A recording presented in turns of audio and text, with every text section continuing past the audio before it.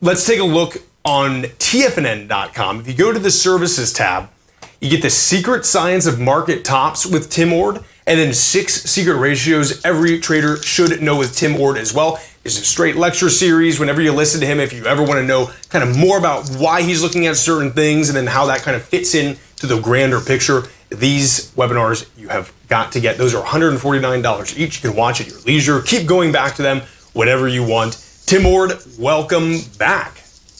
All right.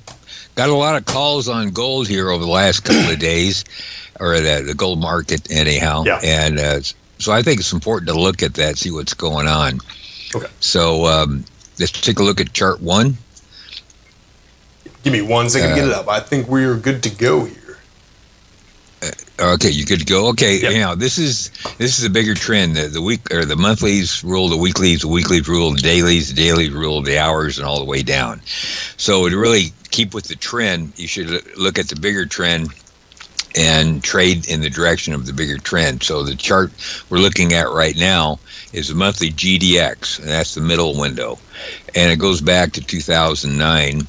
And the bottom window is a monthly cumulative advanced decline with this Bollinger Band, and the top window is a cumulative up-down volume with this Bollinger Band. Signals, it's kind of like a repeat, but this will get us to where we need to go. But anyhow, the signals are generated when both those indicators, that's the top window and the bottom window, close above the mid-Bollinger Band, and sell signals are created when they close below the Bollinger Band. And the last signal triggered was back in May of 2024. Both closed above the mid-Bollinger Band. It doesn't try to catch the exact bottoms or exact tops, but it does catch. It does keep you in the trend, and the trend is where you're going to make the money.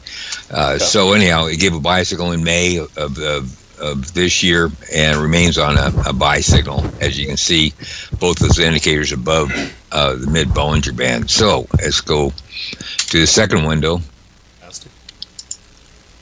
And that's the same indicators. Well, the bottom one is GDX, or GDX/GLD ratio. But the next one up window is the weekly cumulative up-down volume with this Bollinger Band. The next higher window is a cumulative advanced decline on a weekly time frame. And both those indicators are above the mid-Bollinger Band. They're kind of backing off right now, but the buy signals are still valid, put it that way. So it's a monthly buy signal and a weekly buy signal. So nothing's changed on the bigger time frames. So let's look at the dailies to see where that is. Yep. Okay, the bottom window is the GDX-GLD ratio on a daily with this Bollinger Band. The next window up is the GDX advanced decline cumulative with this Bollinger Band. Next window up is the up-down volume cumulative daily with this Bollinger Band. The top window is GDX. Okay, so there's several. These indicators are really useful, but I marked the times when 3 of the 4 indicators broke below the lower Bollinger Band. Those are red lines, and 3 let's see here. Yeah, I should have done it the other way around. That should have been a blue line. But anyhow, when 3 of the 4 indexes, so we got 4 indexes on there, when 3 of the 4, or all 4, close below the Bollinger Band, that's a buy. When they close above the Bollinger Band, that's a sell. And the red lines are the times when the buy signals were triggered, and the blue lines, the dotted blue lines, are the sell signals. So this indicator since May gave 1, 2, 3, 4, kind of 5 sell signals, or 6 actually sell signals since May, and those are just consolidations in an uptrend. So, so they got you out. The market consolidated and started going back up again. But now we're back. The last signal came in, looks like late October, and all 4 indicators got above the upper Bollinger Band, and that's that red line I have drawn, red dotted line I have drawn in late October there. So you can see all 4 indices above the red Bollinger Band. Now I got a green shaded area where we are right now as of today. And we're all hitting the lower Bollinger Band right now, all four of them. So especially the bottom one, the one's way below the lower Bollinger Band. So you can take this indicator way back a bunch of years, and it gets kind of blurry, but this goes back a good year. It looks like about a year and a half. And so we're obviously, the bigger trend's up, the weeklies are on a bicycle, the monthlies are on a bicycle, and now the dailies are flipping to a bullish configuration right now, as all four of the indexes are hitting their lower Bollinger Band. So we're at a low. So and this is typical when the market kind of, I guess, falls like a, catching a falling knife, they always call it. Well, this indicator is good for that type of falling, catching a falling knife. So, right. So we're expecting basically really changed. So here, go ahead. I was going to say we're essentially expecting a reversal right here. But Tim, actually stay right there. We'll be right back after the break. Welcome back, everyone. This is Jacob Schub. I'm joined right now by Tim Ord of the Ord Oracle. Again, if you want to check out some more of what Tim has to offer, you can go to the ord-oracle.com. Additionally, you can go over to the services tab of TFNN.com, and we have 2 fantastic lectures from Tim. That is the secret signs of market tops and 6 secret ratios every trader should know. Tim, before we went to the break, we were just wrapping up the daily GDX chart that you had there. You got any questions about it, or we're definitely in an uptrend. So this is the biggest correction, I guess, for GDX since the rally started back in it's probably March or something like that, and that's normal. I mean, you can't have the market kind of just keep going straight up. It needs a consolidation phase to build strength. But we're probably hitting one right now, but we're hitting a low right in this vicinity. So, and actually, if you go back to chart 1, if you look at the middle chart there of GDX, I got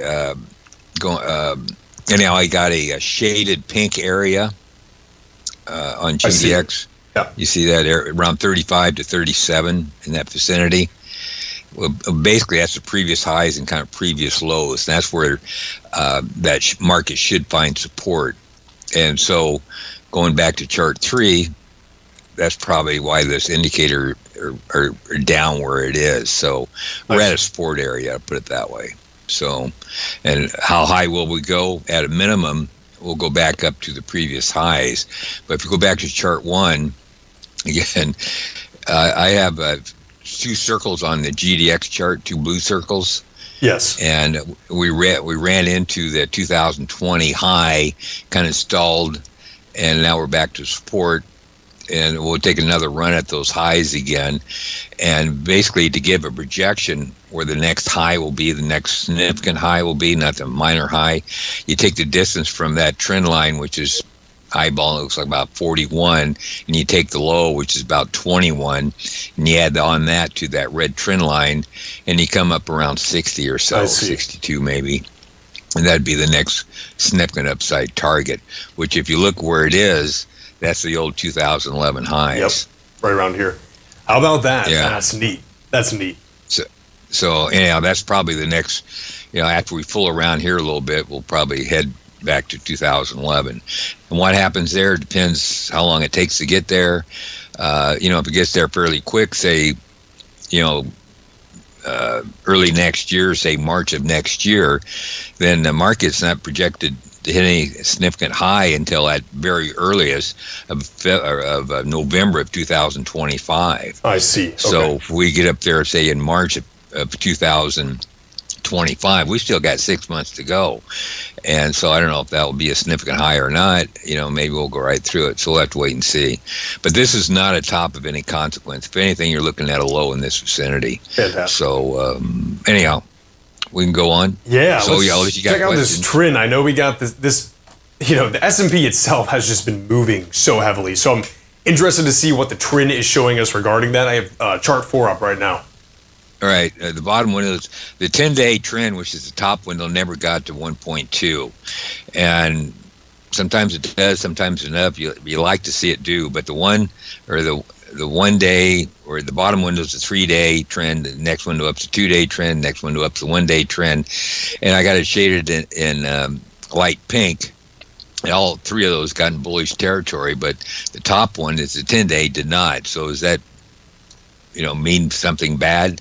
Not necessarily, but I did go back and look at the 2016 low and 2020 low where Trump was a candidate, and the 10-day trend did not get back to 1.2 back in those two time frames either.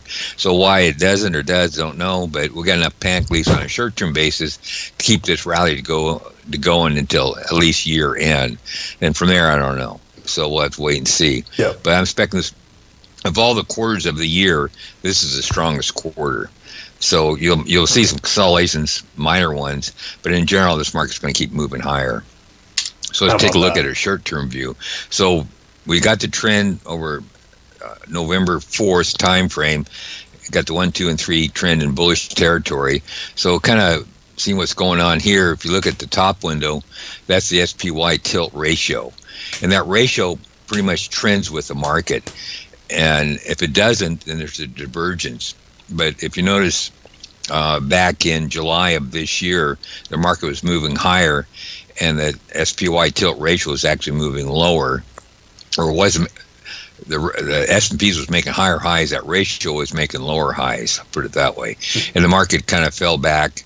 Kind of same thing happened in that September or late August, September pullback. We had, even though it did hit a new high, it did turn down.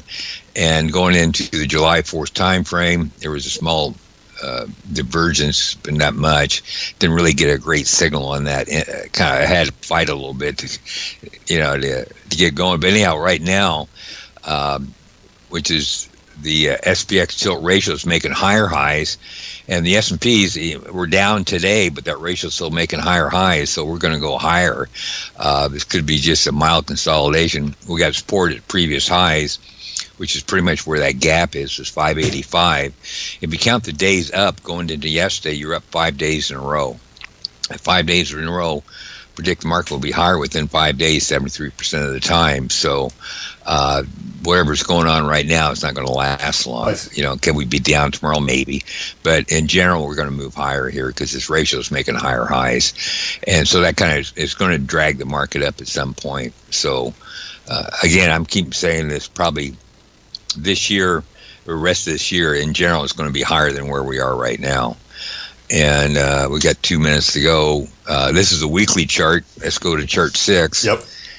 And upside is probably going to be a little stifled here. But if you get above the Bollinger Band, and I got circled in blue, the times were above the Bollinger Band. If you notice next month, even on the going up above the upper Bollinger Band, if you get above too much, usually the next week is a consolidation week, and I circled those in blue. You can see how that kind of works. So last week we did close up above it a little bit, but you want to be 50% above it. We just closed above it.